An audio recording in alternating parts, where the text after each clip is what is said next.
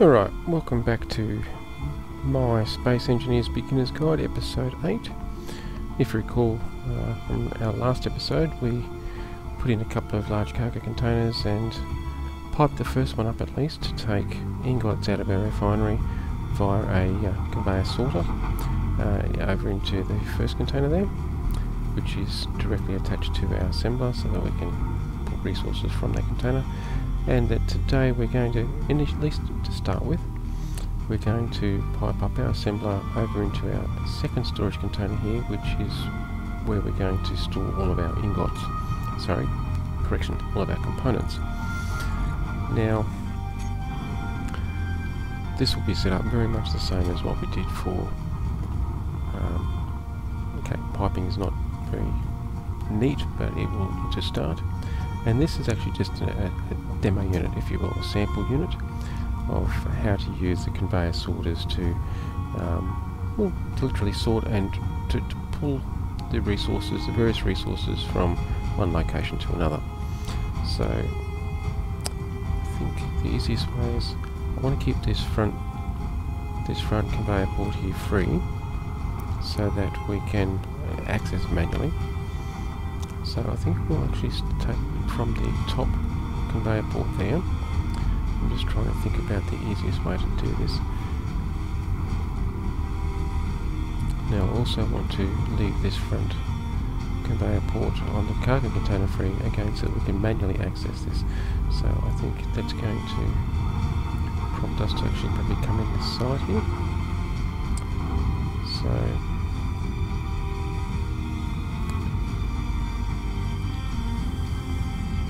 nothing's actually very well placed, and we didn't think about that initially, did we?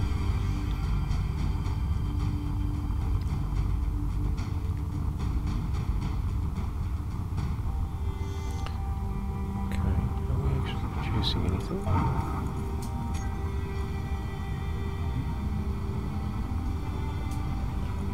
I don't think we are. Take those for the moment. We're actually going to grind that down again and move it again. We just dump them in there.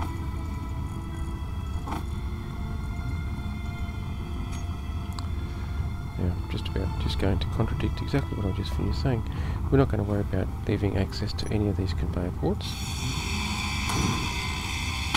because we can access this from anywhere, and it's actually the resulting components that we're after, not the actual assembler. So let's just get rid of that and these two. What we're going to do is put our assembler up on top of our refinery here, hopefully. No, that's not going to let us, but we do want a direct port connection, and that will give us a direct port connection. Yes. We'll stick it there, that way we can take a conveyor sorter straight off the tail of that, pipe it straight across and straight into the top of this one, which will work just perfectly.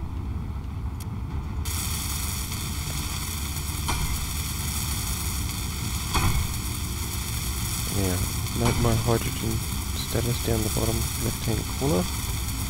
I'm about to actually fall out of the sky by the looks of this. And there we go, we actually literally just ran out of hydrogen. But fortunately we weren't too high off the ground. And I was able to make sure I was squarely on top of the refinery before we actually lost our jetpack. So let's just put that in there. And I'm actually going to grab two of them. Grab two of them at this stage, just so that we've got just some extra time up our sleeve.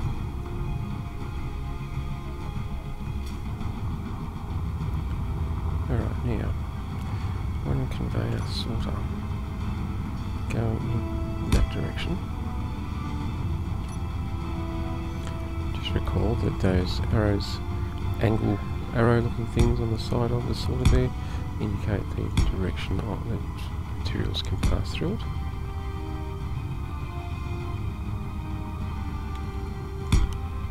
There we go. So this is actually a much more straightforward. Okay, we need construction components and steel tube. Do we have any of those? No, look at this. We actually have to make some. So here's construction components. We actually do have to do that from up here at this point in time. Just down here, let's stand up here. We want some construction components. 20 of those. Some small tubes, 20 of those. Excellent.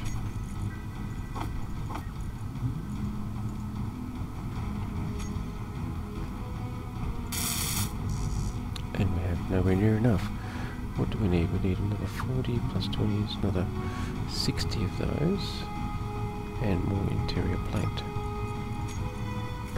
Okay, I'm actually going to do some stacks of 100. Now, I believe I covered this briefly a couple of episodes ago, but I'm going to make use of our keyboard to actually build large stacks quickly. Now, if you recall, if you press and hold Control and then select an item, it will build 10 of. It's the same with transferring to and from inventories and containers. Pressing Shift will build 100, or as a multiplier, pressing Control and Shift together will build 1,000, or move 1,000. In this case, we're going to do stacks of 100, so we want 200 of those, 200 of those, and another 100 of those. I think they should be plenty at this point.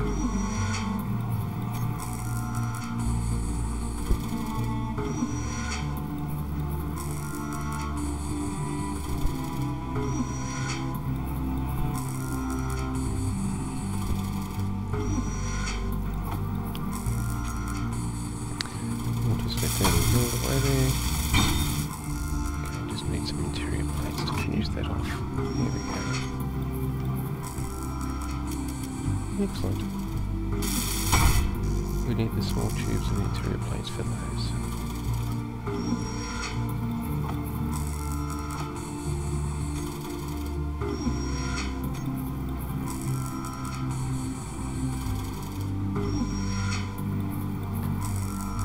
There we go, that's what we're after.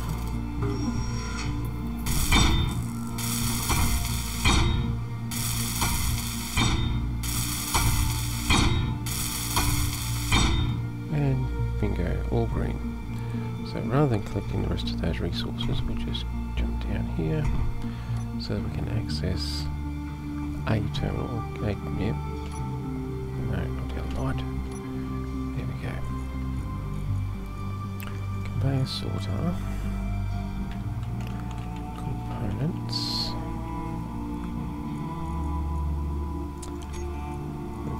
Whitelist, this is what we want coming through. And components is the only item. And we want a drain, which means it'll pull the items through. Now that said, we should be able to go straight to our container here and find our components are there. Okay, let's just dump them in there. Like that. So now, if you notice, we've actually got no steel plate in here. So what we're going to do, we're going to do it from there. Production, and we're going to do a stack of 1,000 steel plates. And if we watch back in our inventory here, bingo. They're now starting to show up into our large container here, which is perfect. So, as you can see, we've made use of the basic conveyors mixed with some conveyor sorters, some control blocks, if you will. That allows us to actually pass one product from one refinery component, like the refinery or the assembler, from one element to another. The refinery produces ore and turns ore into ingots. Those ingots are then dragged through into our ingot container. The ingot container is got an assembler attached to it, so the assembler has got full access to all of those items. But then we've also got a sorter that is taking any produced components, dragging them out of that assembler and putting them into a second container, which is going to house and store all of our components, so that we can very easily access them all from one single location. So that is a nice way of making use of conveyor sorters. Now, more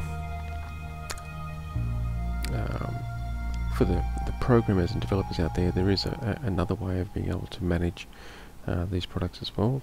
Several smart persons on the workshop have actually created some scripts, programs if you will, that can run inside an actual game element block called a programmable block, tied to a timer block to call it over and over or repeatedly, set on a delay. Usually it's a minimum of a 1 second delay, and these access the actual game's API, the internal coding of the game, and can actually manipulate certain features of the game directly through that programmable block, just like another little mini program running inside the game. They are very clever and they work really quite well, and we'll probably touch on some of those eventually. But for a basic understanding and to get started, especially with just a nice basic refinery like this, I find conveyor sorters can work very well, and it's reasonably scalable if you are careful in plan out the placement of your different products, of different items I should say. Like our refinery for example, rather than dumping it on the ground like this, or in fact even like this, I could take another refinery and stack it right in front of it, connecting through this port here and actually running onto the ground in front of it here, so it'd be two in a line, and then anything that's refined by those two of them would get dragged all through this first one, this one here, all up into our container, so it would still actually work there. And that's well and truly doable. You can do that, just like we can actually scale with our assemblers as well, because we've got this large connector port on top, conveyor port on top. We can actually stack assemblers one on top of the other. So instead of having one assembler, we can have 2 or 3 or 4, and you can actually have them set to work in what's called a cooperative mode, or you can have them work independently. Working independently means that you actually have to select each individual assembler and assign a product to it for it to produce. Just selecting a product won't use all of them. Excuse me.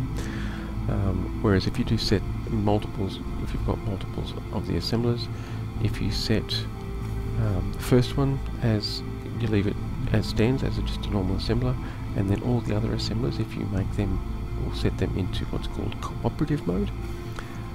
What that means is when you go to the first assembler, the one that's left normal, and you tell it, for example, to queue up 1,000 steel like we did just before, and let's say we've got 4 assemblers, the other 3 are all set to cooperative mode, so we queue up 1,000 steel plates in the first assembler. Well, in cooperative mode, it will take that 1,000 and it will split it evenly by 4, and it will assign, in this case, 250 per assembler, because there's 4 assemblers, and that way each assembler is only generating 250 elements, but they're all doing it at the same time. So you get your 1,000 elements, your 1,000 steel plate, in the same time as it would take to actually only generate 250 steel plates if you only had the one assembler. And that does scale accordingly as well, so the more assemblers you've got, the quicker it can produce things when they're set into a cooperative mode. If you had 10 assemblers and you assigned 1,000 to the primary, to the lead one, it would split that 1,000 evenly, so that, what's that, 10 per? Sorry, 100 per. So you would have your 1,000 steel plates in the same time as it would take for one assembler to generate 100 steel plates. And you're getting 10 times the amount because you've got the 10 assemblers. So it can work very nicely when it comes to scaling up into a large refinery and assembling plant.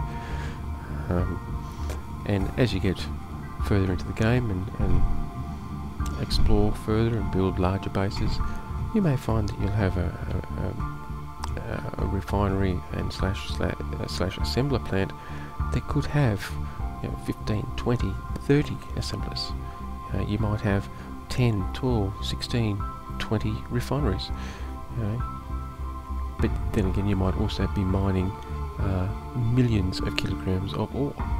And yes, in other games I actually do have some games where I mine millions of kilograms of ore at a time.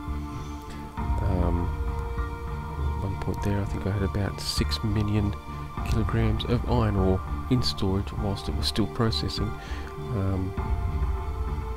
But yeah, that's not necessary in all situations. I mean, we've got quite a lot here in our little resource wall, and we might even be able to see some of that in action eventually. But for now, I just wanted to show you the basics of using conveyors and conveyor sorters to be able to sort your products as they are refined and manufactured into various containers. If we need ingots for any reason, like for uranium as an example, we can come over here and we'll be able to access it. In fact, let's just do that right now. Let's go and grab some of this black gold stuff at the end here.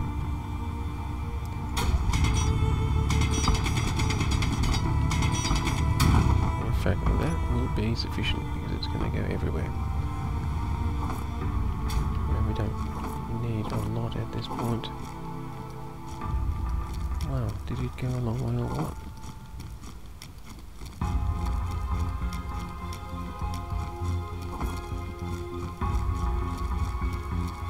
That's our little mine from before. Our previous when we started out in a creative environment. Alright. And yes, as I said then, I wouldn't be surprised to find some product over there somewhere. Alright, so let's just fly on over here.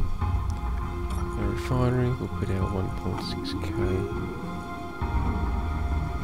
into there.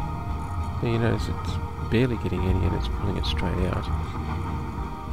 That is because it is actually taking it and putting it over here into our container.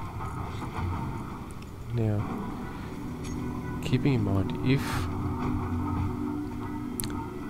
we wanted to, we don't in this case, but if we wanted to, and you can actually pipe your reactors as well into an entire conveyor network, just like other cargo containers like the small one. Anything with these large connector ports, large conveyor ports, can be attached into that conveyor network. Now, reactors by default, in fact most of the items in the game actually by default come switched with this switch turned on, use conveyor system. Now, if that is turned on and you start refining uranium, even in a scenario like we've just got here, unless it is isolated so that you can't actually drag the uranium out of that container directly through a conveyor to the reactor will actually start drawing uranium all by itself. Reactors have got a capacity, and somewhere here, where is our reactor? It's probably, here we go. It does actually have a volume capacity, and it will keep drawing uranium ingots until it maxes this 10,000 litre volume. Believe me, that is a lot of uranium, and it would probably power your base forever. So I find that it's actually probably an advantage you assign a certain amount of uranium to your reactor, even if it is part of the network. It makes it easier. You can just click and drag it and put however much you want in there. But I usually turn the conveyor system off for small reactors so that you assign a certain amount to it and then it won't draw anymore. You do have to run the risk that if it does chew through or burn through that uranium and it runs out, then the reactor will shut down.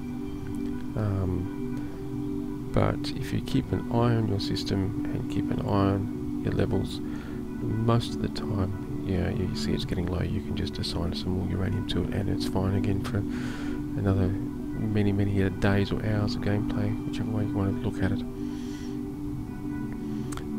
Now, again, there are a lot of management scripts out there, inventory management scripts that are great for this.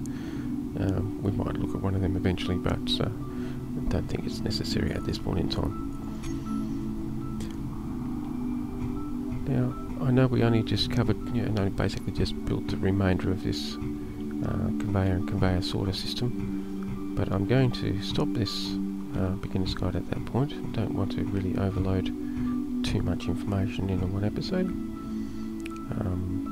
I would suggest, if you are interested and you do want to play around with and learn how they use, you can build these just in a creative game as well. It's a lot quicker. It's just, as you saw in the earlier episodes, it's just click and it's done.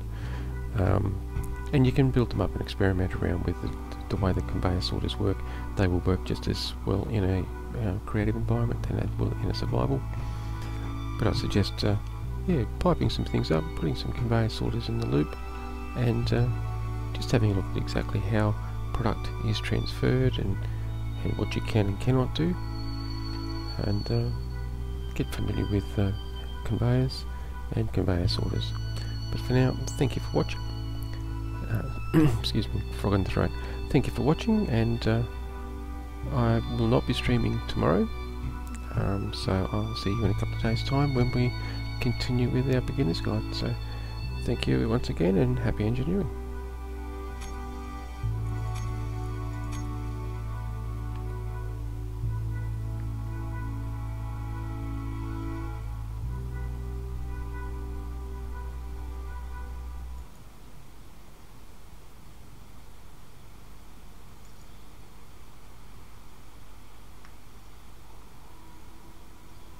Thank you.